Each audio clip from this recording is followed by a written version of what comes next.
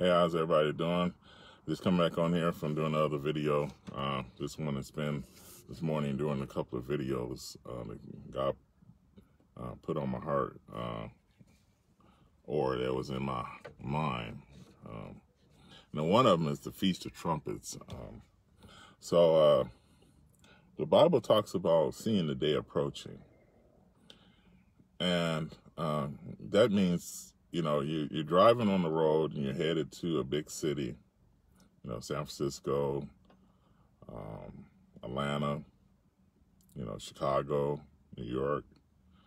And before you get there, you see the big tall buildings, and you see the, you know, me and my kids, we went to a family reunion a couple of years ago, and it was the same, we went exactly the same course as the eclipse.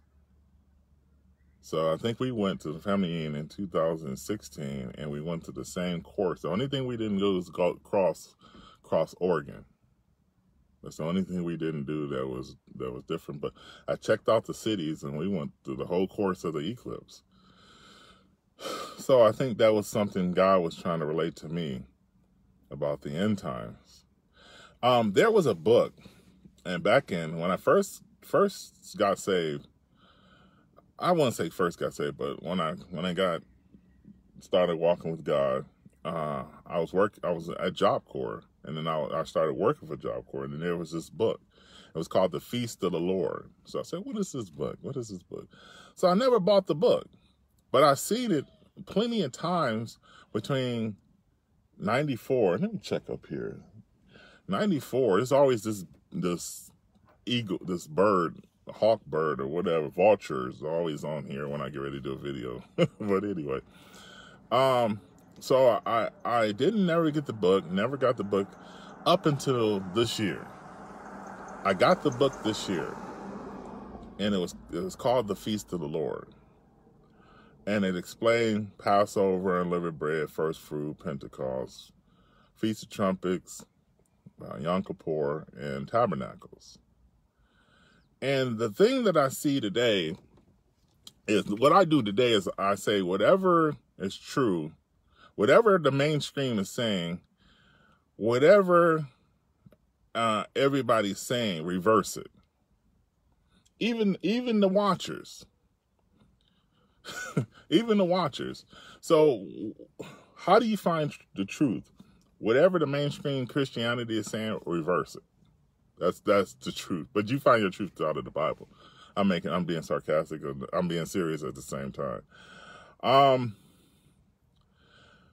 No man knows the day and hour is the name of the Feast of Trumpets. That's the general name. So when Jesus is saying to the church, I think it was just in Matthew's, he says, no man knows the day and hour, not even the angels, but only the Father only. He was actually saying, translation, I'm coming back in the Feast of Trumpets, be ready. That's what he was saying. The things that are happening now, I told my wife, whenever Jesus Christ comes back, whatever year he comes back, whatever it is, it'll start in the spring and then escalate into the fall. So what happened this year? It actually started in the winter, but the true lockdown started in March. So I'm not trying to make myself right or wrong, and I told her it could start earlier. So I told her that, and it's in the form of revelation knowledge or whatever you want to say it is, but yeah. So I told her whatever year Jesus Christ comes back, whatever year, 2020, 21, 22, 23, 24, 25, it's going to start in the spring and escalate into the fall. And then the rapture of the church will take place. So right now we're living in 2020. I like to think of 2020 vision. Hindsight is 2020. Rapture, all that stuff, and the you know, judgments of God, wrath of God, revelations. when we get closer to it, we'll understand. When you drive closer to the city of Atlanta, you can see the buildings. You see what it looks like. You didn't see it way before that. You see all the signs on the street. You see the distance, 400 miles to Atlanta, 300 miles to Atlanta, 200 miles to Atlanta, 100 miles to Atlanta.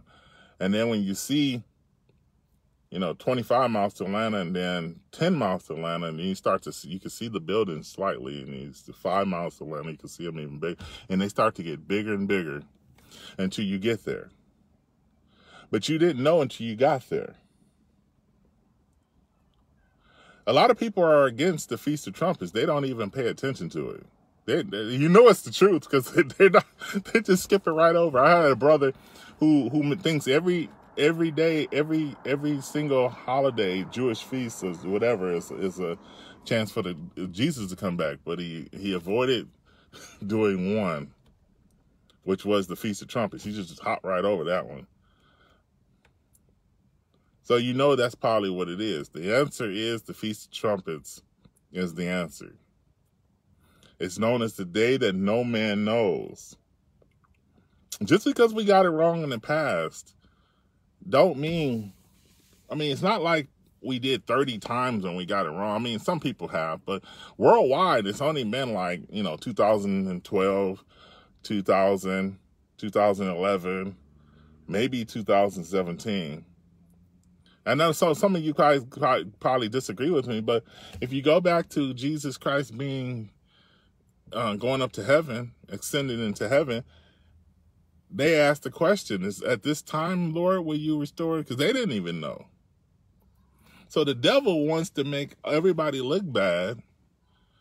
But the boy that cried wolf, if you only see Bible prophecy at 2020, you only see it at another 2045 vision, until 2065 means you're really blind. When it's 2020, you see. The closer you get, you see. So we see through the glass dimly, and then the glass starts to clear up, and then we see. So I'm not making any excuses for people who make bad calls, but these famous pastors, they ostracize people. Well, how dare, that's evil. That's very dangerous to, you know what? Telling people that you need to eat of my flesh and drink of my blood is very dangerous. I just think even the mainstream preachers get it wrong. And I'll see the ones that get it wrong, and they'll get it wrong, and then they'll come back and really bulldoze somebody who got it wrong. Okay, I've seen one pastor, I won't mention any names, I like the guy, but he's got it really wrong at one point, and then he kind of straightened it out, and then he makes it look like he never got it wrong. Look, is it really dangerous to pick a day?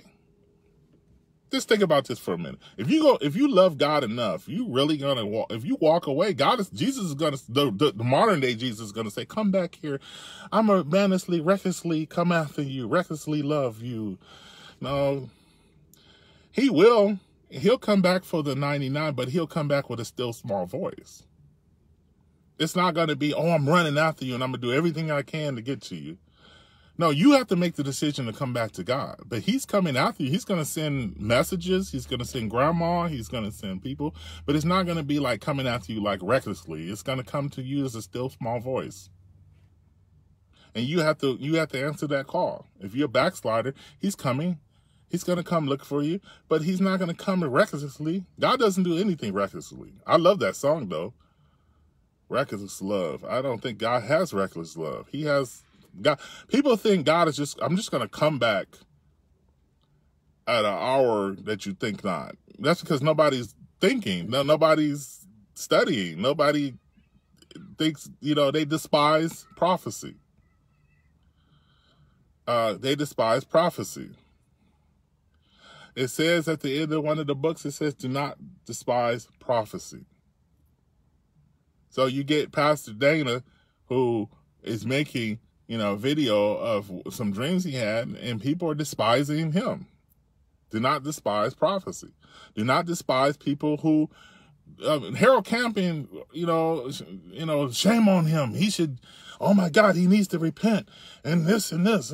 Does he? And I mean, I don't know. I don't remember if he said God told him or not. If you say God told you, yeah, you need to repent. So a lot of people on YouTube need to repent because some people got some dreams that did not happen. Or the dreams may be going to happen, but it just hasn't happened yet. So people despise dreams. They despise. He says, I heard these two pastors, awesome pastors. I like them. And they were saying, oh, Pastor Dana, you can't. And the guy was like, just getting into him. You can't do this is my God. I'm going to say, look, dude, look, look, you're sitting there and you're bashing Pastor Dana, whoever these pastors are doing, dreams. What if God appointed him to actually have that dream? Just like he appointed you to preach or talk or have a podcast about the end times. You can't just automatically throw it out the window. And if you watch what is that video called? What is that documentary called? Converging. Great video. Watch Converging. Converging talks about the end times. It has this young girl, and she says she missed the rapture, and she's in this building, and she's telling the story. And anyway, at the end of the video, it talks about the Feast of Trumpets. But then the same person came out with another video, and I can't remember the name, and it was okay video, but it came out Pastor JD, Amir Safari, I think Jan Markell, and they're like, no one knows today and hour. How dare people say that, remember Pastor JD, he started off believing the Feast of Trumpets. I mean, is it a sin that you get it? No, it's not. I'm not saying that. But I'm saying this. We're going to see the day approaching. I had to get a fly out of here before he tried to come in here. We're going to see the day approaching. We're going to see the day approaching. The exact day. Feast of Trumpets, this is the first time I ever mentioned the date. This is the first time because I don't want to be date setting. God never said, show me in the Bible where it says that you shouldn't date set. Show me. If you can, I'll be a happy guy. Show me in the comments. There is no place that he said you shouldn't date set. Did he show me where it says it's dangerous? He said no man knows the day and hour. But he said more than anything. He says at an hour that you think not. So what is that telling you? That somebody's not paying attention to God's schedule. Because he's coming at an hour that you think not. So most people love the world and they're going after the cares of this life, even through the coronavirus. It says friendship with the world's enemies against God. I'm stepping on my own feet. So at the end, five virgins had oil, 5 didn't. 5 were preparing, 5 didn't. Okay. What does that mean? Well, people, I say to myself, I say, wow, how does some of these churches not see what's going on and at least pick up the Bible and try to search out and say, let me see, did God say something about this?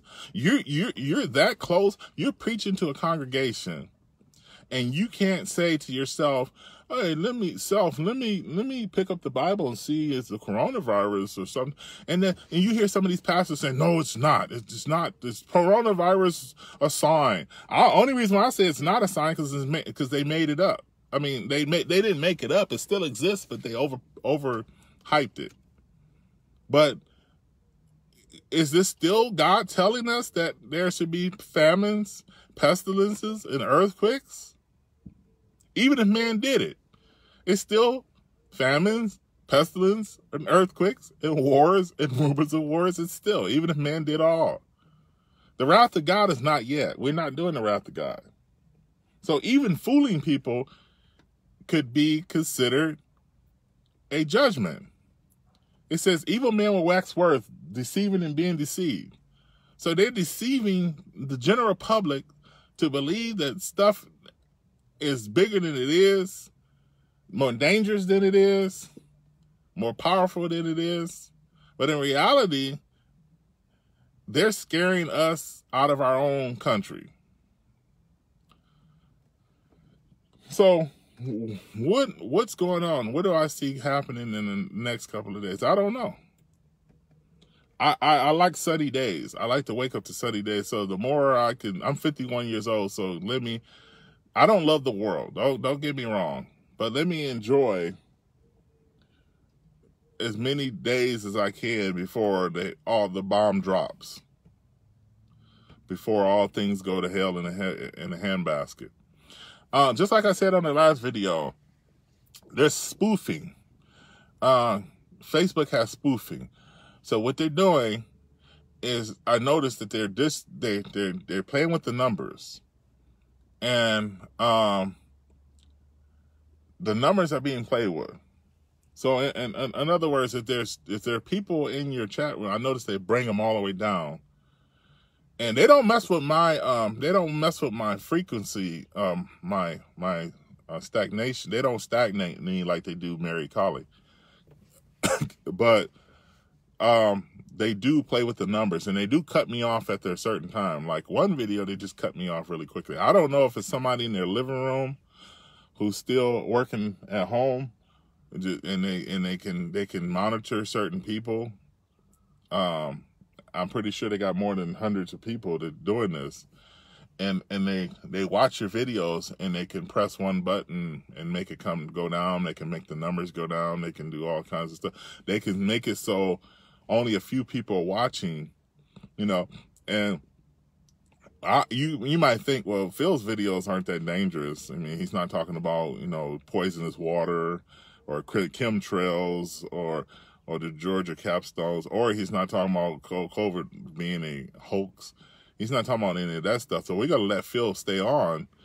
But he's the more dangerous than the people who say, because I'm speaking the gospel.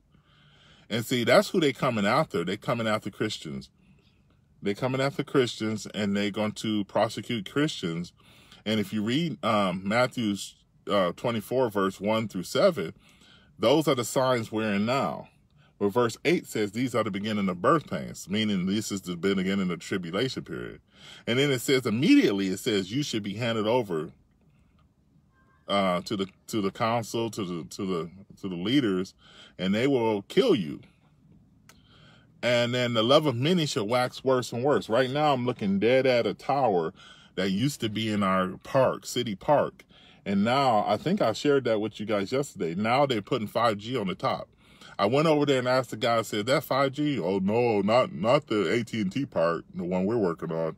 But is it 5G? No, not the part we're working on. So, okay, it's 5G then. And I walked away. But 5G, to me, is going to be a lot more than we think it is. It's going to control man's behaviors. It's going to make men and women fight and kill their spouse. It's going to make people act crazy. I think what they were doing is testing it. Like, for instance, down in Texas, Fort Hood. And then now I might get cut off. In Fort Hood, people's bodies, military soldiers' bodies is coming up missing and cut. All of them been cut in half, you know, cut in pieces. So what if 5G causes that to happen? I'm just saying, I don't know. I'm just saying. I've been thinking this for a while. They started building this thing a year ago. This ain't the world's tallest building, so you have to take a whole year to build this thing. Come on. They're here every morning, and I'm like watching them right now, and they got wires everywhere, and they got this fence around the big tower. It's a pretty little green tower with the hawk on it. It's supposed to be my kid's mascot. It's supposed to be my kid's mascot. And it's a pretty little tower, but it's got 5G on the top of it. So look for the people to start acting like nuts when they turn the 5G on. And I think they're going to turn the 5G on right after the rapture of the church. And when millions of people vanish, we're going to brainwash you. Because I remember watching a video or a movie. Not even that. Sorry. Let's go back. I was listening to George Norrie, Art Bell. That's when Art Bell was still doing the show at nighttime. And he was talking about towers everywhere.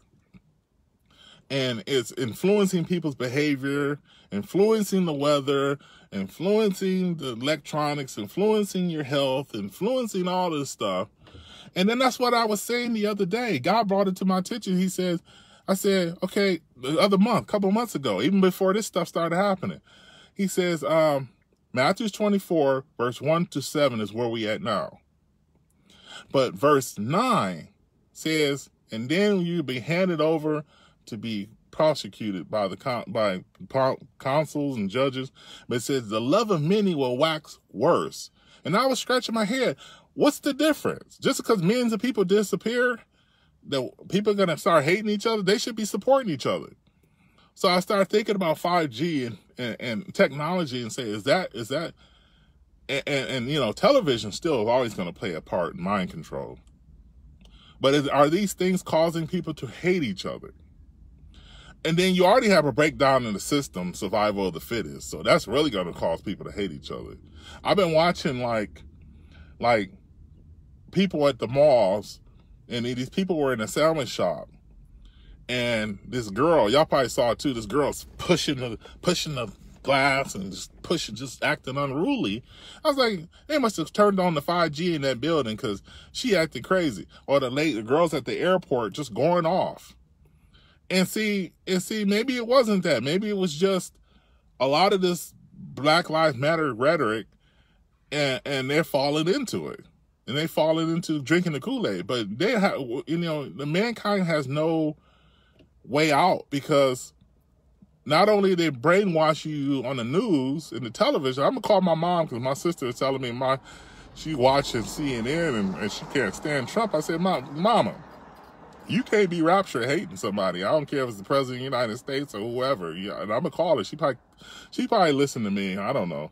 I'm gonna call her and pray for her first, and then I'm gonna call her. But folks, we in the end time. Feast of Trumpets. First time I ever said the date, and I'm not going to say the date too much, but it's a 2-day event. That's why no man knows the day and hour. The two witnesses, which I believe Moses and Elijah, will come down right after the rapture, and they will go into the Sanhedrin, or they might come down before, and they're going to go into the Sanhedrin and say, we have seen the moon. And then they're going to bring them in one at a time. Say, what did you see? How big was the moon? Where did you see it at? Where did you see it? How did you see it? And then, you know, they're two separate witnesses, and the rapture would take place 2 days later. And now this sounds crazy, but we're going to find out when the rapture is 2020, hindsight is 2020. We get there, we're going to find out that, hey, we could have knew the exact time. Now, before y'all destroy me and throw pies in my face, just because we got it wrong sometimes don't mean we're the Antichrist. Just because we got the days wrong. Some people got the days wrong. The Bible never said, thou should not have a bad date set. Okay, so eateth my flesh and drinketh my blood. Which one's worse? His disciples left. Did he go after him? You 12, go get those 72 guys. Did he have to go after him? No, he didn't. He didn't go after him. So how is it the Herod Kappa is so bad? I'm just still trying to figure that out. I get it. You know, people get so happy and so generous, but he doesn't come. And he gets so happy and generous, he doesn't come. And then he gets so happy. What about the people who, when Paul was here, he had to write letters to them? He said, you should know very well that the day of the Lord should come as a thief in the night. He already told them that stuff. They didn't quit. They didn't stop. They were prosecuting them back then. They're not prosecuting America yet. How is it that we stop? You're gonna hurt. Just picking a day and guessing the day and hour can be really dangerous. How? You get your feelings hurt? If you walk away from God for that, I get it, because I was crushed at one point. 1 year, I was crushed. I get what they're saying, but getting your feelings hurt is not the problem. Dying without Christ is the problem. So I get what they're saying, that some people will walk away, but people are going to walk away anyway. Matter of fact, right after the rapture, remember, this is my view of the rapture, is that not everybody in the church is going. So what do you think is going to happen to the ones who get left behind? A lot of them going to get on fire for God, but a lot of them going to walk away. Some shall depart from the faith. Okay? They're going to depart from the faith. So 5 foolish virgins, probably half of the foolish virgins are probably going to walk away from God. And the other half is going to end up dying in the first half of the tribulation period. It says in the seals, it says that even in chapter 6, before the beginning of the trumpets, that Christians are at the altar already. I never saw that. This year is the first time I ever saw that. As much as I read that, I have never thought, my brain has never crossed my mind that Matthew chapter 24 verse 9, it hasn't crossed my mind that the first half of the tribulation period will be that bad. It never crossed my mind. I thought the Antichrist is going to be some superhero flying in to save the day, and everything's going to be great, and everybody's going to be rich, and Babylon's going to be great, as long as you're keeping his rules. As long as you're keeping the Antichrist rules. Now, let me ask you a question. Lordship salvation, right? That's what they call it, lordship salvation. It's false. Okay, so the Antichrist is going to get you to do whatever he wants you to do. Oh, that's lordship right there. So Jesus is not Lord and Savior. He's just Savior. But you're Lord, right? That angers me. Okay, you're going to be forced to do whatever the Antichrist tells you to do. But now, before the rapture, Jesus is not Lord. He's just Savior. He just saved me. I'm just using him for salvation, but I don't have to do what he says. Jesus said, if you love me, you'll keep my commands. So if you see the day approaching, Feast of Trumpets, nobody is aware of the Feast of Trumpets yet. It's not even on nobody's radar. And I'm not surprised. What do you think the devil's going to do? Now think about this for a minute. Jesus died on the cross on Passover, was put in the tomb on unleavened bread, rose from the dead on first fruit, and the church was formed on Pentecost. Let me scratch my head, because are you telling me the Feast of Trumpets is next? But the devil's going to be like, oh yeah, but that's at the end of the tribulation period, so you don't have to worry about that. No, it's now. Because he said, for the Lord himself shall descend from the clouds with a loud shout and the voice of the archangel and the trumpet of God, and the dead in Christ will rise first, and we who are alive and remain shall be caught up and meet the Lord in the air. 1 Corinthians 15:51. We should not all sleep. He says, I'll show you a mystery. We should not all sleep, but we should be changed in a moment, in the twinkling of an eye, at the last trumpet. When is the last trumpet? It's Feast of Trumpets, 100 trumpet blasts, the last trumpet. He tells you the exact second he's coming.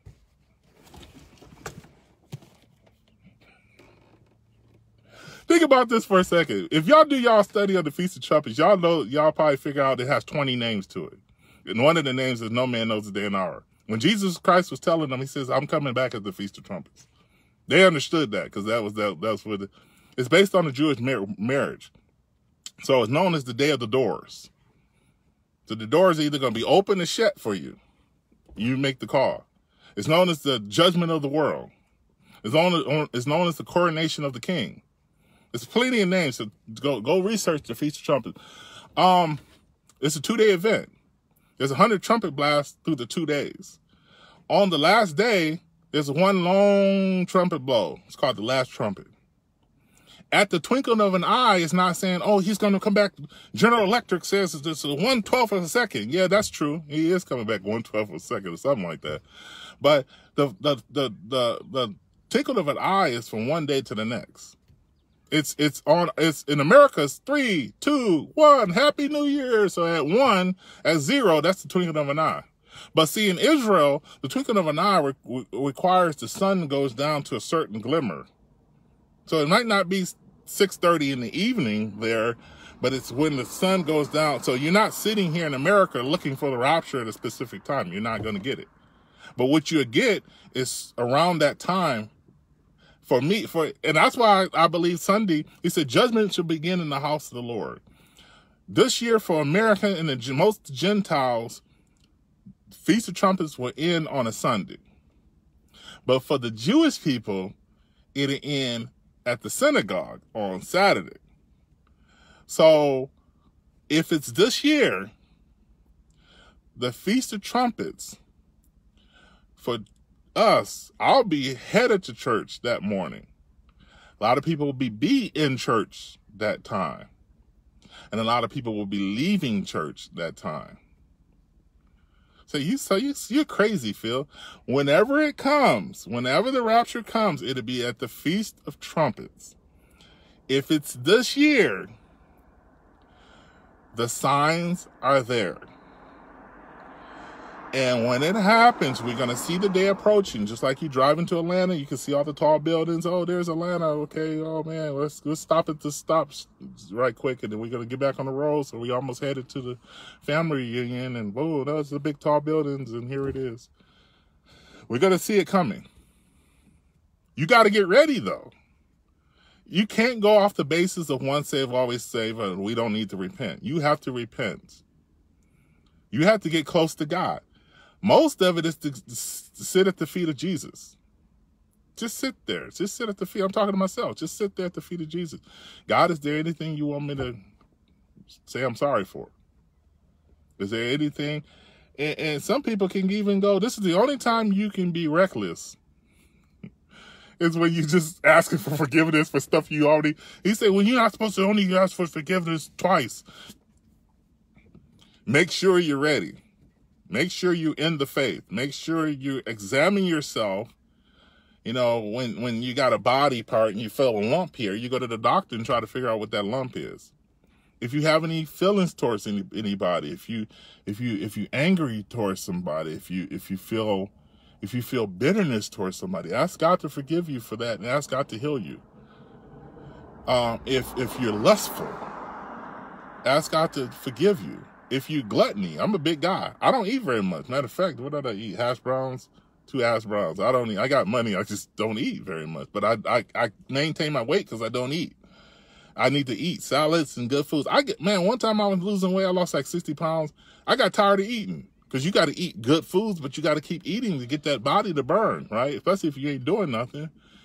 And gluttony was one of the things God brought to me. He said, you don't have that problem. He said, you don't have that problem, but you know, it's still good to say, you know, God, give me help, you know. Anger, you know, hating Trump. Most Christians don't hate Trump, though. Most true Christians don't hate Trump.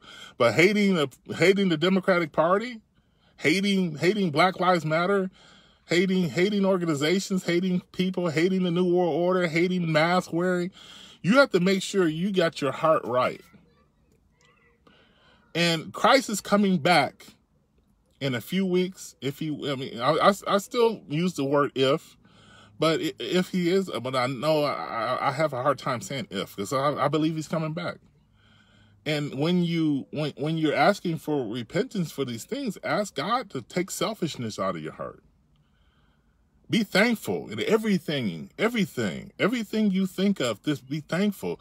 It says in Peter, it says, think on these things, you know, think on things that are lovely, things that are good, things that are great, and have a repentant heart and a prayerful spirit for these people. Don't be so hatred towards Black Lives Matter. Pray for them. And I'm talking to myself. I'm like, my country is being taken. My country is being eliminated. But I can't sit up here hating anybody. I have to get ready for Christ's return. He's coming back for a church without spot or blemish. So the things you think God ain't forgiving you for, lean on that he's forgiving you. Believe the word of God, but don't do it. For anybody sipping, stop sipping. For anybody cripping, don't crip. For anybody sneaking, don't sneak. Stop. Stop now, please. I'm talking to myself. Stop. If you got bad thoughts, this is a bad thing right here, because it's hard because you train your brain to think the way it thinks. So now God has to rescue you really quickly. He says, casting down imaginations that everything exalts itself against the knowledge of God. And a lot of things exalts itself. One of the things is idolatry, putting things before God. If you have a troubled kid at home, bring it to the Lord. If your marriage is in trouble, bring it to the Lord. If your financial issues, bring it to the Lord. Don't focus in on the storm. Focus in on Jesus. Because when you focus in on the storm, you sink. And then Jesus has to pull you back up. But he will. But focus in on Jesus in these last days. Put your faith and trust in God, not on the things of this world. It says in Luke 21, it says, don't be overcharged with surfeiting, with drunkenness, and the cares of this life, that day should overtake you as a thief. The day is coming. And I don't know. I know man is going to see it coming. That doesn't mean they have to say the Feast of Trumpets is it. They just see it coming. You don't have to say Feast of Trumpets is it. It's it. Oh my God. You know, you just say you can see it coming. You see it coming. And right now, if the sun is out in your city, enjoy it. Enjoy it. Go out to the park if you can, to a picnic. Have a barbecue or something. Just enjoy your family this weekend. Enjoy your family. If you're watching this video and you're saved, preach the gospel. Pray for people. Seek the Lord. You can get in the kitchen and cook, but you can get at the knees of Jesus. Hallelujah. You can get at the knees, get at the feet of Jesus. And when you're done, get up, go do something. You could be Mary and Martha all at the same time. Be Martha first, Mary first, and then Martha second. Because you need to be at the feet of Jesus if you're going to do anything for God. And don't think in these last days that you got to have big numbers. I got my new Facebook little icon is preach to one person. If you have to preach to one person, do it. So do it. So anyway, Feast of Trumpets, 2020, 2021. One of those days. No man knows the day and hour. That's what it's known as. No man knows the day and hour. You have to see the slither of the moon, and the two witnesses have to go in and say to the Sanhedrin separately, this was the warning. Then they begin to blow 100 trumpets, and on the 100th trumpet, it's called the last trumpet. This year is on 9/20/2020. Speaking of seeing, 9/20/2020. People will see after that day that not everybody who called me Lord, Lord will enter into the kingdom of God. Only he who done the will of God. So do the will of God these last 60-something days or 300 and whatever days. But my best guess is, from what I see and what I feel in my heart, it looks like it's close. Very close. So speak to your family. Pray for your family. Speak to your friends. Pray for your friends. Feast of Trumpets is on September on 20th. Actually, it starts September 18th to the 19th. But you're going in Israel's time, so you convert it over to our time. It's a day ahead, so it'll be 19th and 20th. So for us, in 6 p.m., like I said before, I don't know what's going to be happening in September. I can't tell you. Don't get me to lie to you. But one of the things I believe, this is just me saying it. It's not God saying, Phil, this is what's going to happen. Is a Russian invasion on a holiday. I've always thought that, a Jewish feast. Russia will invade Israel, or could invade Israel on a Jewish feast. Don't look for it, because the rapture might just happen with nothing happening. Also, what I think is going to happen in September is there are going to be reports of things that are coming upon the earth. Remember, it says in Luke 21, man's heart's failing them for fear of the things that are coming. We're having heart attacks. So we might hear of things that are coming our way. Maybe the president will come out and say there are meteorites or meteor showers headed this way, or maybe terror cells begin to hit certain places in America, and then we think it's going to keep going. I mean, I don't know. I have no idea. But I believe in my heart that one Feast of Trumpets, whatever year it is, will be the rapture of the church. And either couple of things going to happen. Either all the Christians are going to catch on, and either going to be the 5 wise and the 5 foolish versions, or 5. I did a video this morning talking about knowledge. What are you going to do with it on the internet? And then 5 were wise. So they went to the Bible and they prayed and they sat at the feet of Jesus, and 5 were foolish. Oh, they just looked at the videos and they just looked at the news. Oh man, God, he's coming, but we don't have to repent. And they get left behind. So God is talking about cleaning your robes. See, the people who get left behind of the church will clean their robes in the tribulation period.